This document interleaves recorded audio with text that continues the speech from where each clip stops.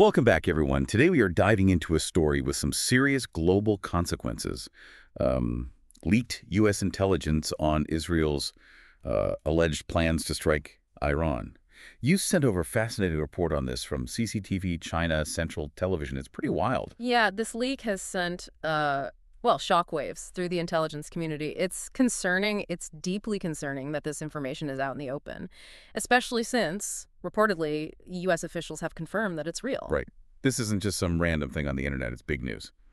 CCTV says they got their info from a Telegram post by an account called Middle East Observer. Okay. And this account shared what they say are classified U.S. documents, dated October 15th and 16th, marked top secret and restricted to the U.S., G7, and the Five Eyes Intelligence Alliance. I mean, does it get any more top secret than that? Not really, no. The Five Eyes Alliance, U.S., U.K., Canada, Australia, New Zealand, they share some of the most sensitive intelligence in the world. This kind of leak suggests either a major intelligence breach or even a deliberate leak. And the report says a U.S. official told CCTV these documents are the real deal. They're investigating who leaked them, but so far, they haven't released them publicly. So how does CCTV even know what's in these top secret documents if the U.S. hasn't released them? Yeah, that's a good question. They're saying they got details from sources who have seen the document. Okay, so what did those sources say? One document reportedly details specific locations in Iran targeted for strikes. And this is where it gets really interesting, right? The report doesn't specify what these locations are. So are they military bases, nuclear facilities? What is it about these specific locations that's important? Those are things intelligence analysts will be looking at. It's like trying to put together a puzzle with like half the pieces missing, you know? You know there's a bigger picture, but you just don't have all the information yet. And speaking of missing pieces, the report says another document hints at something Israel has long kept under wraps: their nuclear capabilities. Yeah, that's a very loaded statement. By even mentioning it, this document indirectly acknowledges Israel's undeclared nuclear arsenal, which they've always refused to officially confirm. Wow. That in itself is a huge revelation. Yeah. So what else is in this treasure trove of leaked intelligence? Well, according to the report, there's a document. It was prepared by the National Geospatial Intelligence Agency, NGA, and it details Israeli munitions movements and preparations for a strike. The NGA, those are the ones with all the fancy satellite imagery and maps, right? Exactly. They specialize in geospatial intelligence, satellite imagery, terrain analysis, target identification. The fact that they're involved suggests that these plans are very advanced, very specific. So they'd be able to tell us exactly where those munitions are going and what they're targeting? Potentially, yeah. Though, of course, we only have CCTV's word on that right now. The U.S. hasn't confirmed any of this. So we've got the NGA. They're potentially tracking Israeli military movements. But the report also mentions another U.S. intelligence agency being involved, the NSA. Right. According to the report, another document, this one reportedly from the NSA, describes Israeli Air Force air-to-ground missile drills. And this is significant because... Well, it suggests these drills are directly related to the potential strike on Iran. It's not uncommon for militaries to conduct drills, but the timing and nature of these particular exercises, at least as they're described in this document, raise some red flags. It suggests that Israel is actively preparing for a possible confrontation. Hold on, back up for a sec. You said the NSA supposedly has a document on this. I always thought they were more about intercepting communications, like phone calls and emails. Yeah, that's a common misconception. While the NSA is known for their signals intelligence capabilities, their expertise goes way beyond just, phone calls and emails. They gather data from a wide range of electronic sources, including radar systems, weapon systems, even navigation signals. So they could potentially be intercepting communications related to these Israeli air-to-ground missile drills. Precisely. If Israel is planning an operation, the NSA would likely be privy to any electronic communications related to those plans. Whether it's, coordinating troop movements, targeting data, even just routine communication between pilots, the NSA has the ability to intercept and analyze that information. And that's what makes this leak so significant. It's not just about what Israel might be planning, it's about what it reveals about U.S. intelligence gathering. We now know the U.S. has been monitoring these activities and probably a lot more very, very closely. Okay, so the U.S. has eyes and ears everywhere, but someone just pulled back the curtain and exposed it all. That's got to have some serious consequences, right? Absolutely. The CCTV report, they said U.S. officials are very concerned, especially the possibility of even more documents being out there. They'll be working overtime to try to contain the damage, figure out how far this goes, and, Who's responsible? Well, speaking of finding the culprit, the report says that the FBI and intelligence agencies are all over this. trying to figure out who had access to these documents. Was it a disgruntled employee? Yeah. A spy? Someone who, like, left their top secret account logged in? What are they thinking? Those are all possibilities investigators will be considering. Was it a hack? An intentional leak? Something else entirely? An inside job where someone within the U.S. government leaked these documents on purpose? That would certainly send shockwaves through Washington. Think about it. It could be anything from, like, a disgruntled employee who feels wronged, all the way to a whistleblower who's trying to expose something they think is wrong. Yeah, it's like trying to solve a mystery. And not just any mystery, but one with huge global implications. So how do they even begin to unravel something like this? It's not like they can dust for fingerprints on a digital document. Right, digital forensics is a whole different ballgame, but it's essential in a case like this. They'll be looking at every digital breadcrumb, login records, download histories, even the possibility of someone printing these documents. And they won't stop there, you know? They'll be looking at backgrounds, connections, any signs of suspicious activity, contact with foreign governments. It's incredibly thorough. Okay, so let's say they find the source of the leak. Then what? What are the implications of all of this? Well, on a practical level, this leak could seriously damage relationships with allies, right?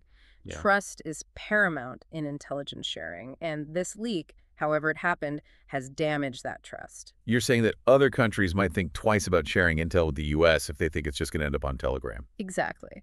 And it's not just about future intelligence sharing. It could jeopardize ongoing operations. If Israel was indeed planning an operation, they might have to reconsider their timeline, their strategy, maybe even scrap it altogether. That makes sense. Yeah. I mean, if I knew someone leaked my playbook, I would definitely want to change things up a bit too. And what about Iran? They're the potential target here. How do you think they're reacting to all of this? It's safe to say they're paying very close attention.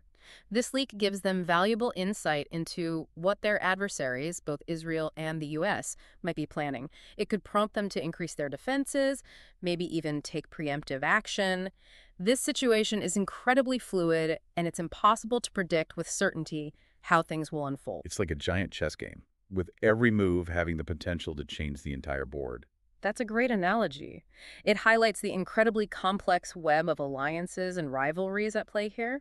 This leak adds yet another layer of complexity to an already volatile situation. The Middle East is like a tinderbox, and this leak just threw a match on it. And then there's the question of how this impacts the already tense relationship between the U.S. and Iran. Right. The U.S. and Iran are already on shaky ground. This leak certainly isn't going to help matters. Depending on how things play out, it could even escalate tensions further. This is all so heavy, you know? Real lives, real countries, real consequences. It's a stark reminder of the high-stakes world of intelligence and international relations, isn't it? It really is. This entire episode has exposed a normally hidden world of espionage, secret alliances, and simmering conflicts. It's a stark reminder that things are rarely as they seem on the surface, and that actions taken in one part of the world can have ripple effects that we may not fully understand for years to come. It makes you wonder, are leaks like this just the tip of the iceberg? That's a million-dollar question, isn't it? We've discussed the content of the leaked documents, but to really understand the implications, we need to ask ourselves, where did this information come from in the first place? Right.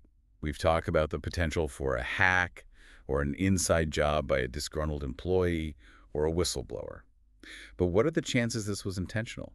Could this have been a strategic move by someone or even another country to stir the pot? That's where things get really interesting. The CCTV report doesn't offer any definitive answers, but they do bring up some very intriguing possibilities. So we're like diving into some murky waters here, trying to figure out not just who leaked these documents, but why. Yeah. I mean, there's a big difference between like a disgruntled employee venting their frustration and, you know, a calculated move to influence like global events. Absolutely. And this is where things get especially interesting, right? To understand the why behind this leak, we need to think who benefits the most, who stands to gain from like sowing discord between the U.S. and Israel or derailing a potential military strike on Iran. Okay, so let's play like devil's advocate here. Yeah. If we wanted to cause some chaos, who are the usual suspects in this kind of situation? Well, there are several actors who might see an advantage in this situation.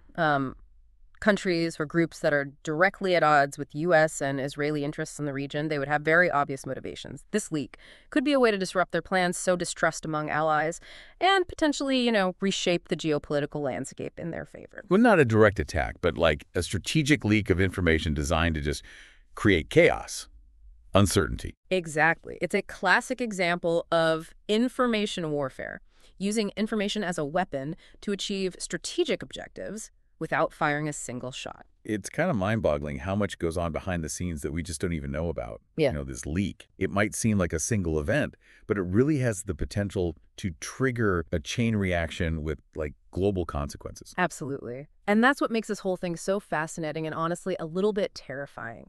This deep dive, it's uncovered not just like a potential conflict brewing, but the shadowy world of intelligence gathering, the vulnerabilities of our digital age, the very real threat of information warfare. This highlights the fact that we live in a world where information is power.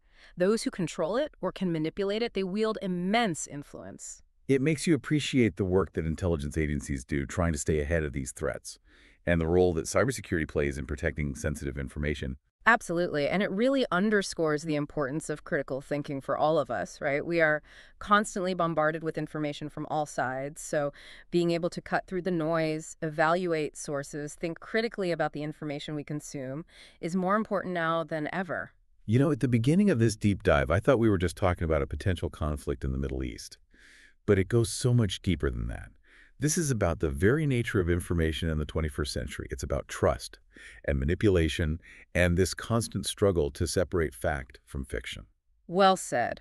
This leak, no matter where it came from, has definitely shone a light on some very important issues that we should all be aware of. It really gives you a lot to think about. And I'm That's going to be right. honest, I'm feeling a little overwhelmed by all of this. It's a lot to process, for sure, but that's the mark of a truly insightful deep dive, wouldn't you say? It's not just about throwing information at you, but about sparking a deeper conversation and, challenging you to see things from all these different angles.